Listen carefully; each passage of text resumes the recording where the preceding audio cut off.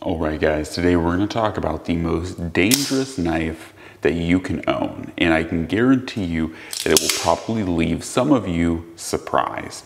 And the real reason why that is because the most dangerous knife you can own isn't some scary OTF or out the front, switchblade. It's not some scary gravity knife that can open up and, has two edges that can cut you in all the right places. Honestly, I think the most dangerous knife has to be a slip joint pocket knife like these. And the real reason is multiple points, I would say. I think the first point is that oftentimes with a lot of these knives, these slip jointed, kind of old school traditional folders, they are very slim, they're very slick, and that leads to a lot of poor ergonomics when it comes to opening these knives. I cannot actually tell you how many times I have genuinely, actually cut myself trying to open this pocket carver by GEC.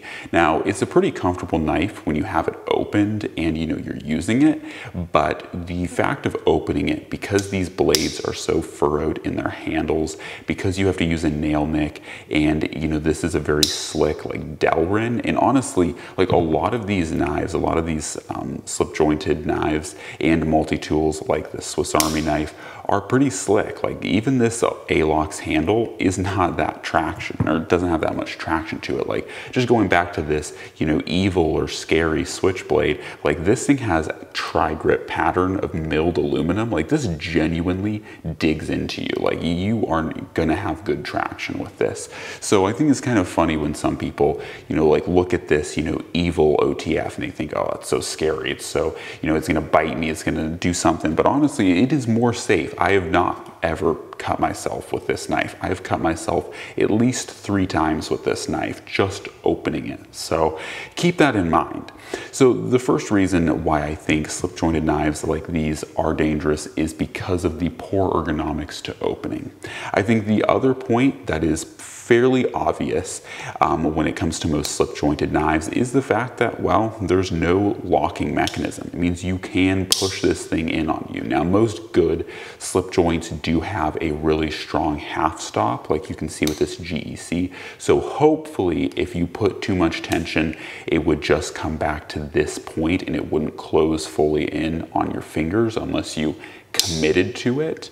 But that being said, it still could happen because there is no locking mechanism, and accidents do happen. And I cannot tell you, in the YouTube short that I made, genuinely, if you don't believe me, if you don't want to take my word, I made a YouTube short and there are countless comments of people saying, yeah, I cut my finger really bad, I had to get stitches, and on and on and on. So many people were chiming in the comment section, relating to the fact that, yeah, slip joints have cut them a bunch of times too. So I'm not definitely the only one having this experience.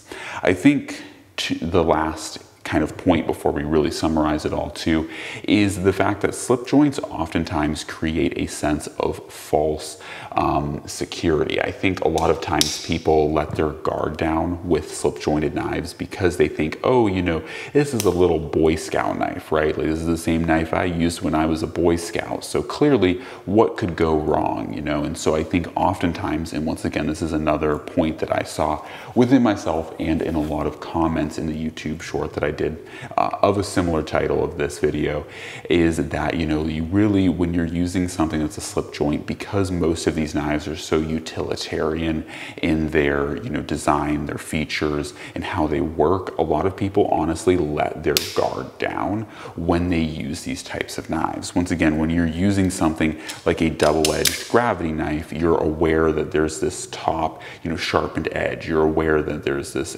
normal edge here. So I feel like most people are a little bit more aware, a little bit more respectful, at least within their own mind, for their own preservation when it comes to a knife like this, or once again, even this double-edged OTF. You're aware that you have this sharpened top edge, so you become a little bit more mindful of it. Whereas when you pick up something like a Swiss Army knife, you're like, oh, this is something that I used when I was a Boy Scout, no big deal, until bam, you press this thing in just a little bit too hard and it just comes down on your fingers. And so I think that is another big point that causes people to honestly get nicked, get bit, and get cut by slip joint knives. And for those reasons, those primary three reasons, the fact that they have poor opening ergonomics, especially traditional folders like this thing, in my opinion, has some of the worst, like most traditional folders have some of the worst opening ergonomics because they have such thin, bodies to them. And so it's a very slim, compact, pocket-friendly package until you try to open it and you realize, you have about like 1/2 inch, 3/4 inch, of a handle to try to grip onto, and that handle is polished and slippery.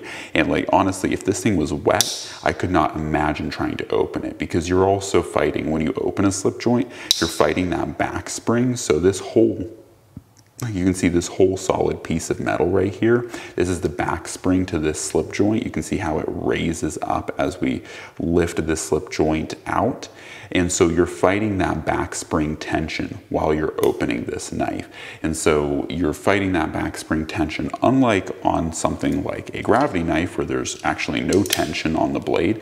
You're just swinging it open. On this, you're actively fighting that spring that whole time you're opening and closing it. So that makes it even more dangerous, or even more important to note why you need good opening ergonomics. You're having to fight the weight of that lock spring or that spring bar that entire time you're opening and closing the knife. So very important things to note about slip joints. And I wanted to do this video because my YouTube short was pretty popular, but I feel like there was a lot of people in the comment section below like saying that I was just wrong. So I thought, let's make a whole video really digging into, instead of just telling you why this, or telling you that this is a dangerous knife, like let's break it down and really talk about what makes slip joints, like why are they so dangerous.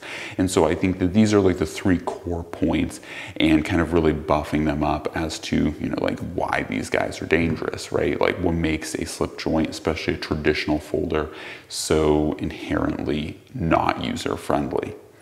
Anyways, guys, hopefully you enjoyed this video, this breakdown and explanation of slip joints. Now, like I said, as you can clearly see here, I own slip joints. I own a little bit of everything: balisongs, gravity knives, OTFs, and more traditional folders and stuff.